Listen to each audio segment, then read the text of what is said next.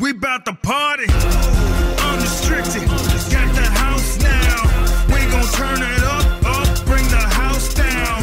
Got that bass space pumping, make them bounce now. Flossing like they bossing and the freaks are coming out now. Hello, everyone, and welcome to AEW Unrestricted, the official podcast of All Elite Wrestling. I am Aubrey Edwards. What is my name? Aubrey Edwards. Yes. Here with my wonderful good friend, William Washington. That is me, although that's the first time you've said, that's the first time anybody said William. It's the first time I've ever said William. It felt weird. Yeah. I'm going to go back. This is my friend, Will Washington. Whatever. It's fine. It's whatever. It's fine. It's whatever. But you know what's fine and not whatever? That was a terrible segue, but I just want to talk about the fact that we're now in August and freaking London is like right around the corner. It is. Last year was crazy, right? Like 81,035 people. Insane. But who's counting? Excuse me. Shut up. The fact that we're now doing Cardiff, Wales, and Dynamite as well, Dynamite and Collision, it's crazy that like somehow, and we say it all the time, that like we just keep getting better, right? It just keeps getting bigger. And it's crazy that this is like such a colossal beast of a machine.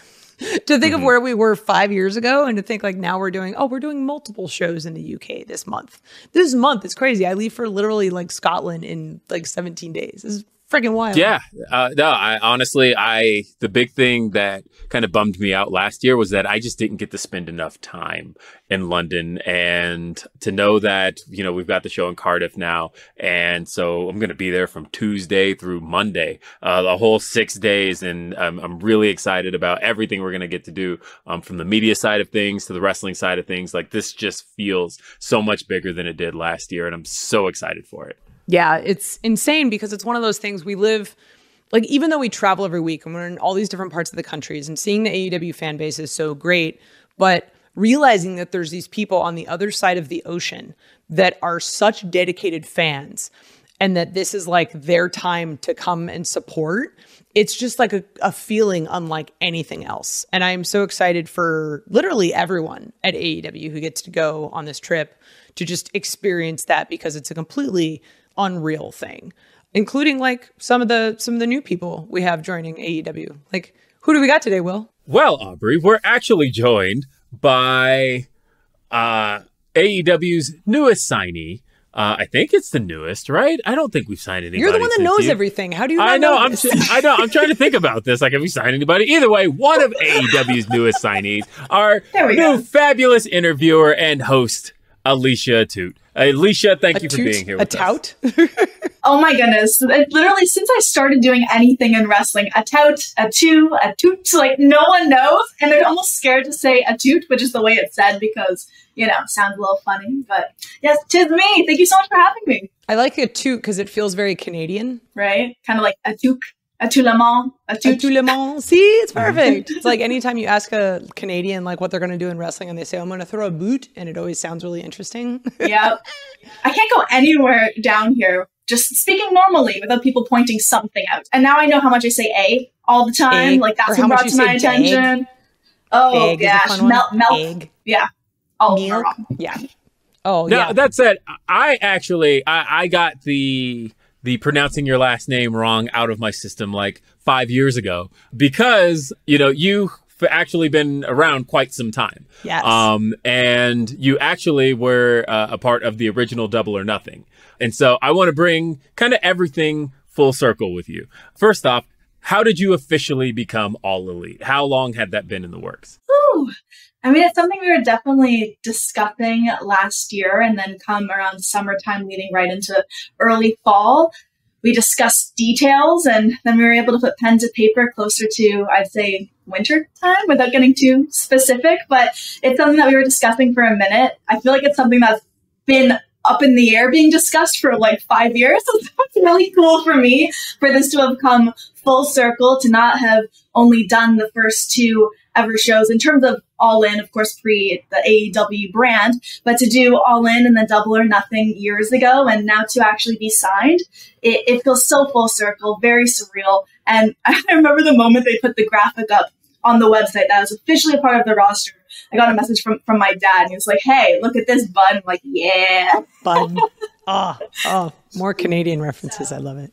we're gonna get a lot of them. Prepare yourselves." I'm so excited. You have no idea. I love everything and anything Canadian. Every time we go there, I'm like, yes, this is great. This is why you and I have become such good friends. For other reasons as well, but I just happen to love it. It's only because I'm Canadian. Only because, I only had room in my friend circle for any Canadians. Americans, like, no, we're full up. Sorry. There's a waiting list. Anyway, on the topic of like joining, being there for the first AEW events, like what was it like for you? Like, do you have a favorite memory from that first AEW pay-per-view from Double or Nothing, way back in 2019? Yeah, so for me, it was really interesting because I was backstage knowing I'd have a couple of promos to do for the company, but then I was also able to do my freelance stuff and just walk around backstage, interview talent, and that's kind of what got me into wrestling to begin with, just in terms of being in the wrestling industry. I've been a fan since I was like 3, but one of my favorite parts, there were 2 that stick out. One is interviewing Pharaoh, because that was just hilarious to me. I love any type of, any little fur baby. And so that was great. And fans went nuts. 'Cause they're like, she's crazy enough to interview a dog. I'm like, yes, I am. So that was great. And then another one was the promo I did with Omega. There was 10,000 people there, and I was just so excited because it was the biggest audience at that point in time that I was able to showcase something in front of. And we did this promo, and it was kind of ridiculous because I usually wear flats in the back. I'm like 5'6.5", on a good day 5'7", and so they'll always make me wear flats when interviewing people. And so I had these flats, like I'm getting into position to do this stance where you kind of split your legs so you're even shorter, and you know the drill. And I'm getting ready to do it. They look at me, my producer at that time, and Penny, and they go, "What are you doing?" And I'm like, "I'm doing the interviewer thing. Like, you want me to look short?" And they're going, nah. So they intentionally pan to me in my flip-flops in the promo and come back up, and which is like this really cute inside type of thing. And I loved it. So those are 2 of the things that stand out the most. But it was just a whirlwind of a night for everybody, because I had so many friends on that show too that were just itching to have a moment, and they got it that night. So it was crazy. Well, you talked about kind of it being a long time coming, being 5 years. You talked about first Double or Nothing, and of course your experiences at the first All In. But in the meantime, in late 2019, you actually signed with MLW. Why was that the best fit and opportunity for you at that time? Yeah, so at that moment, I was talking to a couple of different companies, and some things were drawn out. Some people were getting back. So there were just a lot of moving parts, and it got to the point where I took a breath. I'm like, all right, I'm very flattered that so many people want to work with me, because you always have that little doubt in your head where you're like, why does that, it's a confidence booster, but at the same time, you have that feeling of like, me? Because in my head, I'm still that Canadian from the small town who's like finally trying to make a name for herself within the States. And that wasn't easy. So when they approached me, they made it very obvious that they wanted me to be a part of their team, especially at that point in time. Their roster was so cool. I remember looking backstage and just seeing so many faces. I got one of my best friends out of it, being Selena De Lorenzo. And, I just remember thinking, this is friendly, this is neat. And they gave me so much creative freedom. Like anytime that camera was on. So they flew me out to a New York show. It was one of their bigger pay-per-views. And they flew me out. They're like, let's see how this goes. Let's trial and air this. And then within 5 minutes, they were like, all right, let's talk. We want to sign you. And so I just felt appreciated. And it wasn't that I didn't feel that way elsewhere, but some spots were just happening slower. I'm like, you know what? At that point, I was in my mid-20s, may have been like 24. I said, screw it. Let's just do it. And so I put pen to paper, and it was so fun. It was so much fun. It gave me a taste of what it would be like. It was, being on the road only a few days out of the month. So it's like dipping your toes in, but not quite what we do, which is literally all the time, every single week, which I love too. But this was my little introduction, and they let me have a lot of creative freedom there. And I really did learn a lot in terms of television, because I had been with Impact before and done stuff, but it was kind of different. That was more so, here's your script, say your words, cool. With MLW, I was more of a character, and that was a blast. I'm curious because, as Will kind of alluded to, you have a very long history in wrestling. You're the interview queen, and you were all over the indies. So how do you go from someone who's been watching wrestling since they were 3 to building sort of the name for yourself and a reputation for yourself as this incredible interviewer on the indies? Thank you. For me, I started doing the music stuff. And then once I kind of had the Metallicas and Dua Lipas under my belt, again, I'm going to keep throwing to him because he was kind of like the dadager at the time. But my dad came up to me and he goes, your channel's doing really well. You love wrestling. Why don't we try to break into this other market? And I was so freaked out because I'm like, oh my gosh, are my music fans going to comprehend this? Is anyone going to care? Am I just going to fizzle out now? So I'm completely changing industries. And it ended up being the best thing that ever happened to me. So I end up at this local show in Toronto. I head down to this promotion. I lined up 3 or 4 interviews, knocked them out back to back.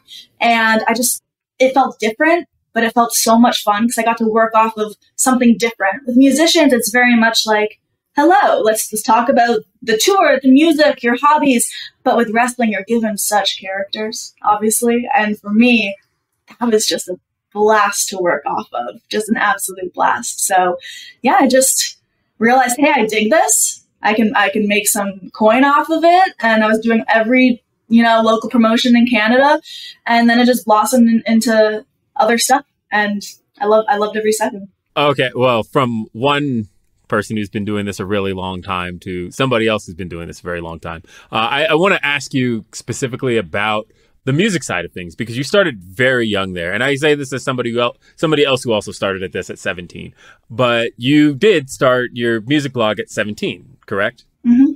Correct. So what was the drive for that like? I know you can kind of have, I at least for me, I remember that feeling of like, I know what I want to do and I know I want to use whatever ability I have. And it's like fresh out of high school and it's like, I got to do something. Was it kind of similar for you in that vein? So it was my last year and a half of high school. I applied to a bunch of schools, was accepted for journalism. And I just realized the courses they were kind of trying to push down our throats was let's write about car crashes and things that would be headline news, but nothing that was kind of an entertainment. And it was really hard to get your foot in the door in terms of journalism within music. So I said, screw it. I'm going to reject the acceptances, which sounded nuts, and I was terrified.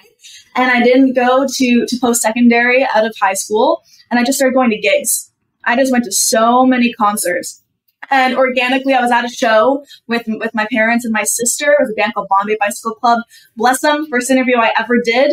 I was literally thrown into the situation, and I asked 2 questions that were completely random. I was shaking, nervous, like, why am I doing this? At that point, my blog, the music blog, website, was only album reviews, concert reviews, nothing interacting with anybody. I threw it up on YouTube. People really dug it. And then I realized, whoa, is this a way to not pay like $400 for a meet and greet, get to meet my favorite bands, and get free concert tickets at 17? And that's honestly that was the driving force, Will. Because at that point, you are a teenager.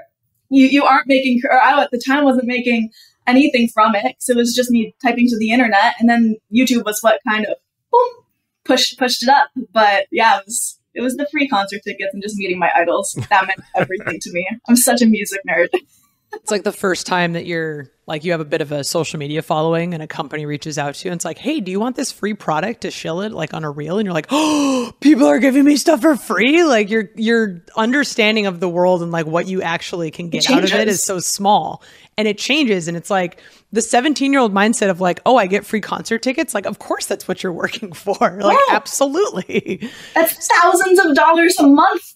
Thousands of dollars at the time that I did not have, nor if I did want to spend on concert tickets. Like, that's crazy. You're trying to save at that age. So for me, it was like, ooh, 5 nights a week, different gigs for free. Let's go.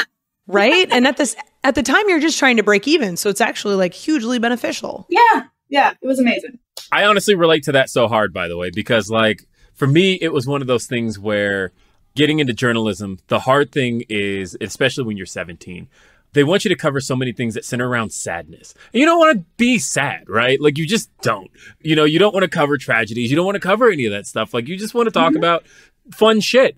And, like, for me, it was, like, video games and tech. That was, like, the thing I wanted to cover and then somehow ended up in wrestling. And, like, so I understand that with music where it's like, yeah, there's always going to be, like, sad stories around music. But for the most part, as long as the music itself is the subject, that's where you get to still continue to have fun with it. And so, like, I get that and I fully understand that. And that's honestly when you're 17 and to be able to just get into it and get to see free concerts and get to talk to your favorite artists, like, how cool is that? Like, that is the coolest thing. Yeah. I felt like I was living the dream. And then you have bands who are like, hey, and it was interesting. Like, I dealt with my fair share of extremely creepy scenarios, and that's why my dad was my cameraman, because I did not want to put myself in those situations. But I had so many people I loved who genuinely and sweetly were like, oh my gosh, come to this next show. Here are the tickets. That was such a great interview. We can't wait to see you again. And at first I'm just thinking to myself, all right, they're just saying kind things because I'm around. But then I would see them and interview them. I'd have interview round 4, round 5 with a lot of very cool groups. And it was such a community that I loved and still love so much. And this was before, all the wrestling stuff, which just really opened my mind to how huge the world is and how many people are out there. But yeah, the music stuff is definitely where my heart goes to because of just the nostalgia, and it shaped me. I was so quiet. I was very reserved. I was bullied like crazy as a kid. So I kind of suppressed a lot of my outgoing qualities and how blunt I am as a person. And then in these interviews, I just got to speak my mind, ask people questions, and get on with humans, other human beings. And I loved that psychology and just getting to know people. So very grateful for those teen years. So good. I mean, it's already like a huge start, and there's so much more to talk about. But we will talk about it after we take a quick break here on AEW Unrestricted. AEW Unrestricted, Aubrey, Will, and Alicia. We are chatting about, I guess, going from getting your start in sort of the music business interview set and then eventually moving to wrestling. But I'm kind of curious, and maybe this is more of like an advice for people who are listening in and kind of interested in doing something like this themselves. Like, what would you say was the biggest struggle taking the jump from doing album reviews and whatnot on your blog to eventually going towards like, I'm going to go and interview these bands that are really big? What's the big jump there that maybe people don't see? Like, what work was involved there? For me, it was terrifying just because of the fear of rejection. Oh, absolutely. I was balls to the wall, reaching out to every manager, every top name that was within music. And I was so scared because I knew a lot of them weren't going to get back to me. I was 17. I wasn't, I'd show up to some of these in like a band t-shirt and jeans, which is totally fine. But then, I'd come up with like the shiny T-zone and my little pimples. And I'm like, that reference went directly over Will's head. Completely. It's a makeup thing. I'll tell you later. Yeah, no, I was just going to let you guys go. I'm still self-conscious about the shiny T-zone, by the way. Like, I have a huge light on me, and I'm like, I swear, it's just the light. It's just the light. But it's the things that stick with you when you're younger. So there were so many things to me where deep down, I didn't want to be rejected by these people. Even though strangers, I didn't want the no's in my inbox. I didn't want to wake up and see, no, we don't think you're good enough yet to talk to our talents, or whatever it may be. And then it was, once again, the dadager who had a talk with me because I was supposed to break the hell down. And he goes, it doesn't matter how many no's you get. All it takes is the one yes. And I was like, holy shit, that's prolific. Like, that is some wisdom right there. So I took that to heart. I still do to this day. Because even now at 29, we still get rejection. It's how you deal with it, and you wait for that one yes. And then finally I started getting yeses back. I reached out, sending blind emails to Warner Music, Sony Music, Universal, and all of them wrote me back randomly because they heard about this girl who was going out to clubs that she wasn't even old enough to get into half of the time, interviewing 4 to 5 bands in a night, 5 to 6 days a week. And I was just trying to get my reps in, trying to not shake, not talk quickly, because I started an interview like, hey guys, it's Alicia Atout, welcome to my channel, it's so great to have you here, because I was so scared and so nervous. And you don't know when you're young. You don't know how to present. You're just thrown into a thing that you love, and you get better at it. So what I would say is just don't be scared of that rejection, because one day you're going to get a yes, and that yes literally will change everything. And it won't come right away. It won't. But if you show face, you got to network to get work, and you get your ass out there, there's a way better chance of something happening than if you don't do it at all. So you got to know network who cares. To get work. Yeah. So let that bitterness drive you, because damn did it drive me. I'm curious, do you have, or at least what would you say is your most unbelievable interview story? Oh man, this is tricky, because there are a lot of interviews where until the moment you show up and see the artist walk through the door, you're worried that they're just going to pull the plug on you and not get it. So for me, I remember sitting there shaking, waiting for my interview with Robert Trujillo from Metallica. And I am just waiting for him to come through the door. We saw Lars in the hallway. And I'm like, oh, I think it's happening. I know they're in the building. And he walks through the door, introduces himself, one of the greatest bass players in one of the biggest bands of all time. And he goes, ready to rock and roll, sits beside me, grabs the mic. He comments the branding on the microphone, which I DIY'd myself. My little mic flags was at AMBY at the time. And I just remember looking across from him thinking, holy shit, I got to nail this. Otherwise, like, I'm done. And the interview was 15 minutes long, so I just kept them short and sweet. I had praise from everyone who was on his team. He loved it. And I just remember I was able to breathe. So for me, that was probably one of the most just reassuring interviews I ever did. But I've done stuff where, like, I've had people lick the side of my face. I've been kicked in the crotch. I've been berated on stage. Like, I've gone through everything when it comes to interviewing in wrestling and music. So yeah, there's a lot that's gone down. So on that topic, and you kind of mentioned your dadager and your dad cameraman and whatnot, I'm sure that you face a lot of difficult situations purely just for being a woman in this space, right? And you kind of casually mentioned it that, like, your dad ends up being your cameraman just purely from, like, a protective standpoint, which is so incredibly smart that, like, you have someone there who has your best interest in mind, who, when you're in these clubs that you're not old enough to get into, it's like, good, you have someone who's looking out for you, because that's incredibly important. Yeah. Did he have a particular background in, like, managing or camera work, or was it just more of a, like, just trying to be a supportive dad to his daughter that he loves? So it was an interesting combo. Definitely the latter would be more what we'd lean towards, but he was actually in a band with his brother for like 5 years in the 90s. And so he was the one who was taking all their demos, putting them into little packages and mailing them out to all of these different record companies, because at the time, there was no internet. So he was already in that, like, manager grind for his band. So when he saw what I was trying to do at 17, he's like, all right, well, at first I'll help you understand, like, where to allocate your finances and where to put stuff. I'll help you understand how to approach this, to craft, like, the perfect email. He helped me out so much. And my mom did too. My mom was wildly supportive. And before this, we would all go to gigs together. Like, we're just such a close, tight-knit family. It was never weird to me to be around my dad. And I thought anyone who wanted to judge that, they're the weird ones, because they got stuff they got to sort out, So that's where my mindset was. But he just jumped in full force, and he got to see so many gigs for free as well. And he got to meet so many wrestling heroes that he loved over time. Like, having him in the back and seeing his face look around, he's like, oh my gosh, that's Scott Hall. She just interviewed Scott. That's my daughter talking to Scott Hall. Or the moments like the Mick Foley, like, hosting the 20 Years of Hell tour for Mick Foley. And it got to the point where I was old enough where I didn't need him by my side, but I just wanted him there because I knew how much it meant to him. And these are memories he'll cherish for forever.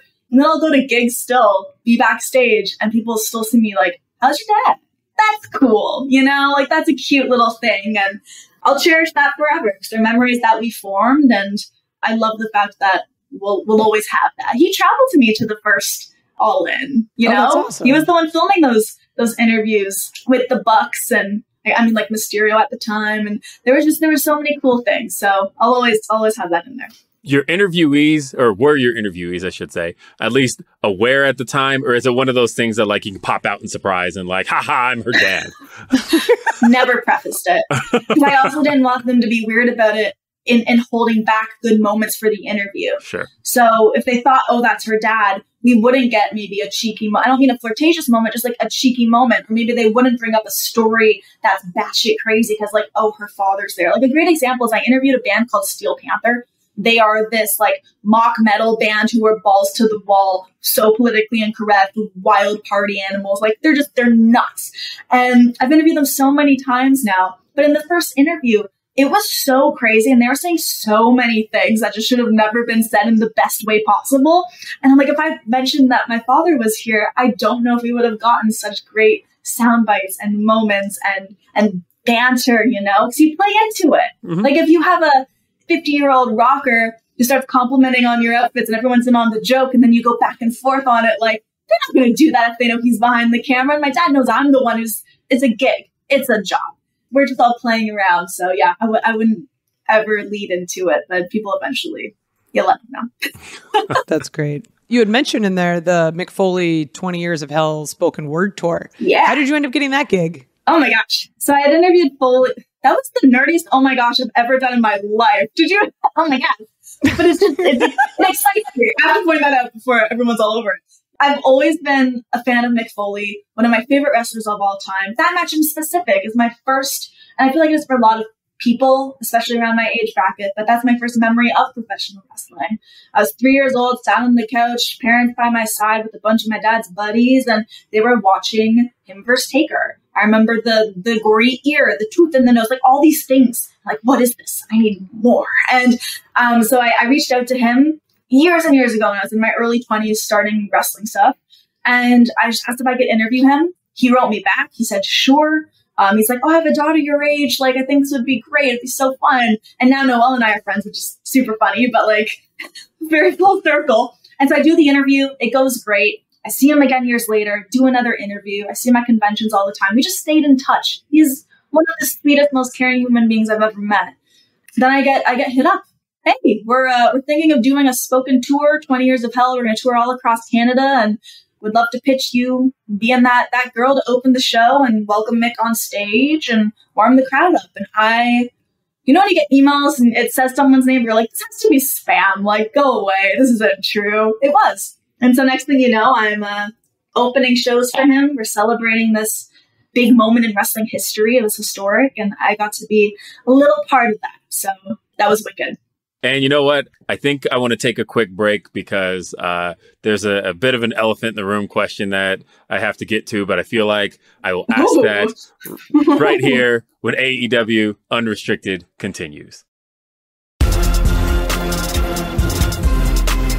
AEW Unrestricted. This is Will Washington. It's Aubrey Edwards. Alicia. I'm going to ask about Maxwell Jacob Friedman. Ugh. MJF. Do we have to? Kinda. I like that says everything while saying very little at the same time. It's very interesting how, as it played out in front of everybody, there was this contentious relationship between the two of you that seemed to bud into a bit of an adoration. It's one way to put it. Yes. How can this be? I have known Maxwell Jacob Friedman since we were both in our early 20s. I believe he was 20 and I was 21 when we first met. We had a lot of back and forth, a lot of interviews, a lot of very ridiculous moments together, from him kicking me in my vagine to me slapping him across the face. Yes. So one would wonder, how did two people over the span of 7.5 years come to where we are now?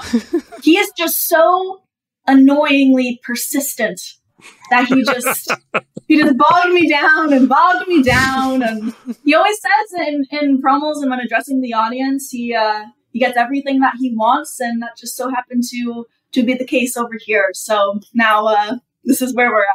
And I get asked all the time, how is he at home? How is life with him? Is he really how he is on television? And I can point blank say that he's a pain in my ass, guys. Big time. Everything you see is the truth. I'm very much enjoying the big home that he brags about all of the time, and our cat Piper is a fabulous thing. The Porsche's a little much for me, but it makes him happy, and when he's happy, he nags at me less. So hey, there you go. Just one day at a time. You find the happy moments amongst all the fighting and bickering and frustration. Has it gotten worse or better since he became the international champion? Oh, so much worse. All I hear about is how he's champion. That's all it'll be like, oh, hey, do you, and I'll be like, oh, what do you need? I'm international champion. I'm like, just stop. I get it. I'd be so happy.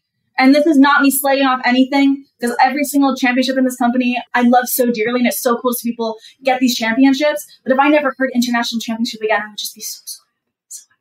Oh, well, I am so sorry for your current state of Me too. I hope that, because it seems like he's getting everything he wants. I just hope that you are getting everything that you want out of it. And it is more of a business partnership or a partnership in general rather than one-sided, because I love you too much. Thank you. For him. I promise I have some self-worth. There's somewhere. Somewhere. We have to dig for it. There's obviously... He's very funny. Give him that. Yeah, look, there's obviously joy that comes here. There has to be. Here's the general question. What does a date night between Alicia and Max look like? Oh, boy. Oh, boy. Oh, boy, right? He doesn't eat anywhere unless it's a Michelin star restaurant. So that's a joy that's come out of it. Okay. I mean, I love food. I love food. So we only dine at Michelin star restaurants, valets, fancy food, 8 courses. So, that's been a treat. And then often we will frequent, because it's only on cheat days does he ever break, because, being a champion, he constantly is in the gym, constantly doing hours Stairmaster every single day. The life of a champ, That's a shoot, by the way. Every phone conversation I have with Max. I'm not lying once in this interview. I know. Look, every phone conversation I have with Max, he's like, yeah, I'm on the Stairmaster right now. Like, he has to make sure that the person on the other side of the phone knows. There's one of them. I believe it. Anyway, so we'll have those dinners, and then we always have to find some kind of ice cream or donuts afterwards. So a date night involves a lot of eating, cuddling Piper, because although humanity has truly turned their back on Maxwell, and that was really hard for me to see the way that the fans turned on him like that, I will back him up to the end of time on that. He loves Piper dearly. It's the only time I really see any living, breathing thing make him happy. So we'll cuddle Piper a lot. Yeah. Those are a typical date night. Oh, man. I friggin' love it. Well, I'm happy for you. Are we happy? Can we be happy? We'll be happy. He forces me to say I'm happy. Okay, cool. All right. We'll move on now. This has been fun.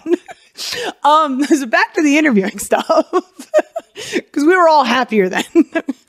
So I'm curious from your perspective, like you were at AEW for the first 2 shows, and then a lot of time passed, and now you're back. Yeah. So what has been sort of the biggest change that you've seen as someone who saw it from like the first few days?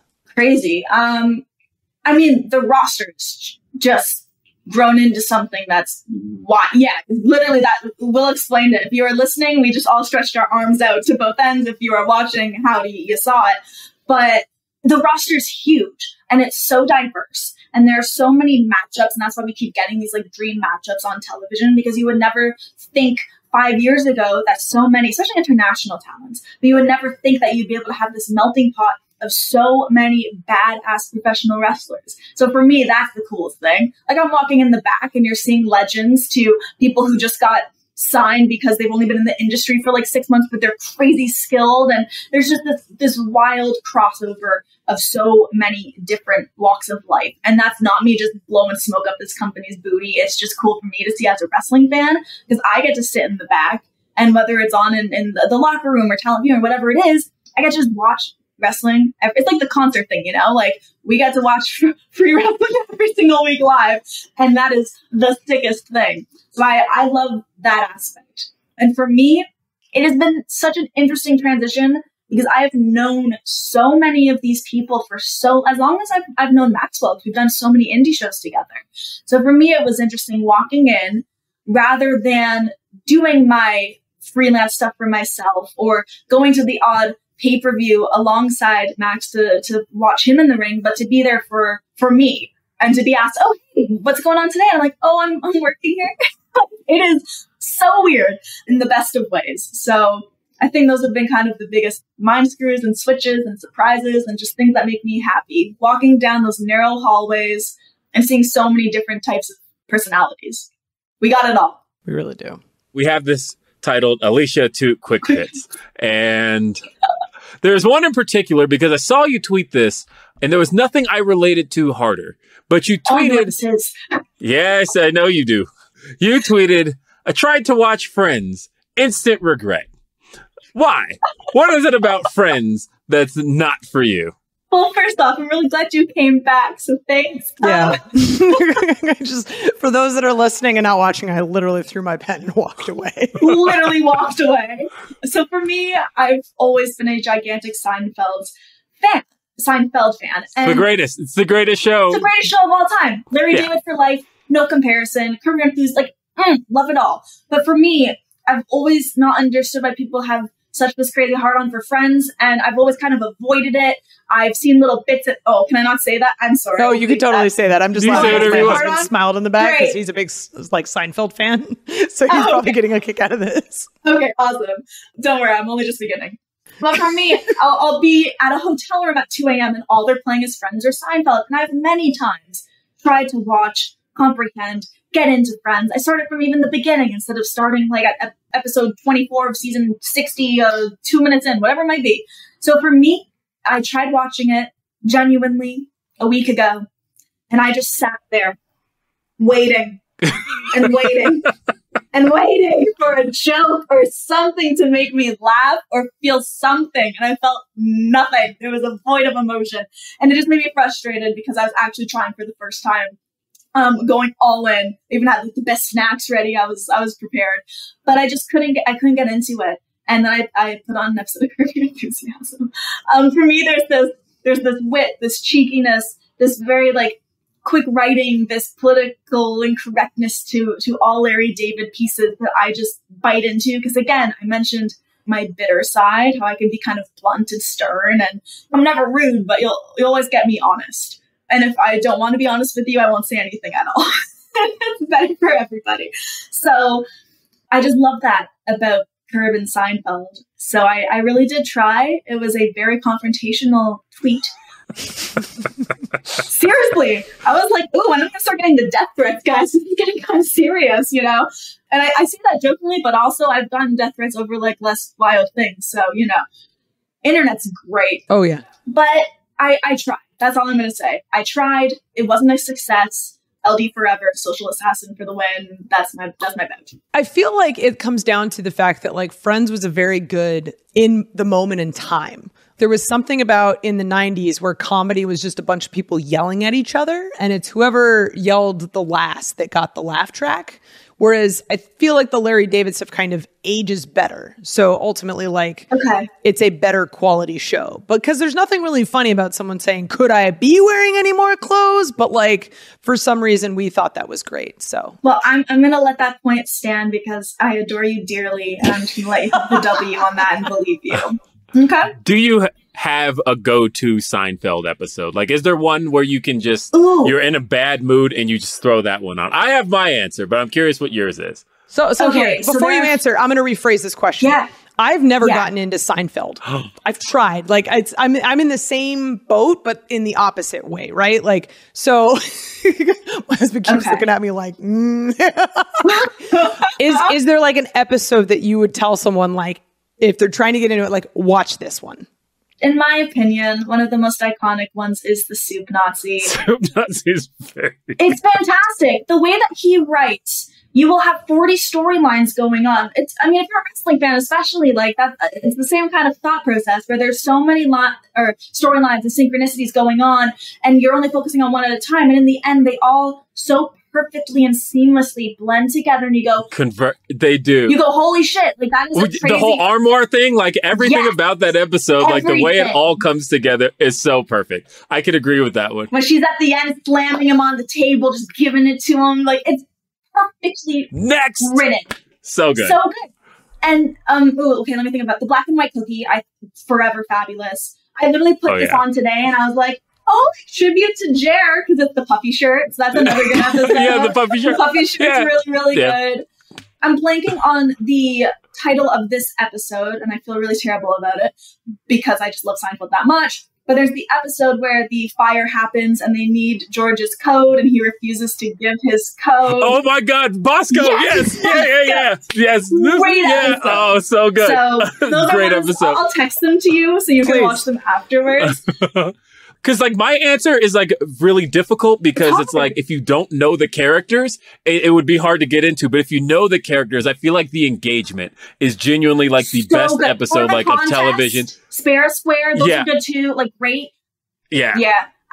I love the engagement because it's like it's such a boiling point for so much of what you know about the characters, right? Because it's like George breaks up with a woman who beat him at chess, and Jerry breaks up with a woman who eats her peas one by one, and like these characters that are so neurotic, it's so like big children, and then when they realize this about themselves and they come to the conclusion that we need to grow up, you're literally describing George is like, you know what?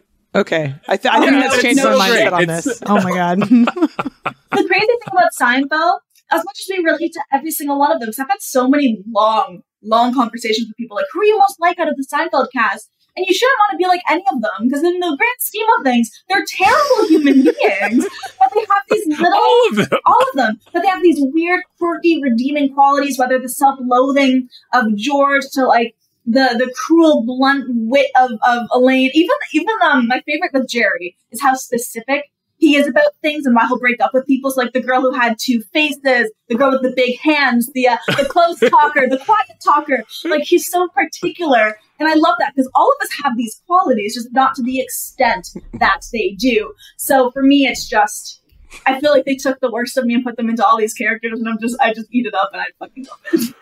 I feel like listening to you describe why you love Seinfeld is a very clear indicator of why you're such a good interviewer. You're able to understand who people are, what makes them tick. You're able to connect with them on a different level, all of these different things. And I'm just so happy that you're here at AEW finally, officially. And I love that I get to see you every single week. And it's been amazing. That is so nice.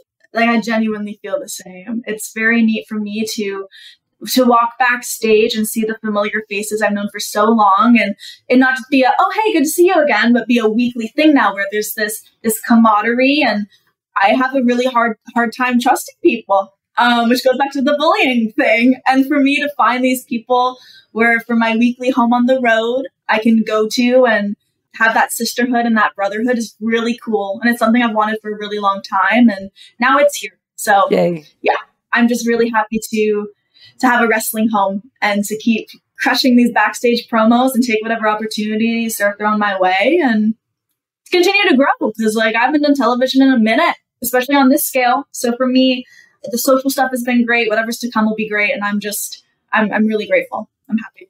Well, we are so happy to have you, and you can see Alicia Atout on an AEW program near you. You can follow AEW social, and you will definitely make sure that you see more Alicia there. Alicia, thank you for being here. You can follow AEW Unrestricted wherever you get your podcast. We have new episodes available every Thursday. We have video episodes available on our YouTube channel every Monday. Of course, All Elite Wrestling is all over your television. We've got AEW Dynamite every Wednesday on TBS. We've got AEW Rampage every Friday night on TNT, AEW Collision every Saturday on TNT. Plus, you've got Ring of Honor available every Thursday on Honor Club. I'm Will Washington. She's Aubrey Edwards. Our guest, Alicia Atout. Thank you for being here. We'll see you next time. Have a great day. Peace. Come on, throw your hands up. Let me see you. Unrestricted.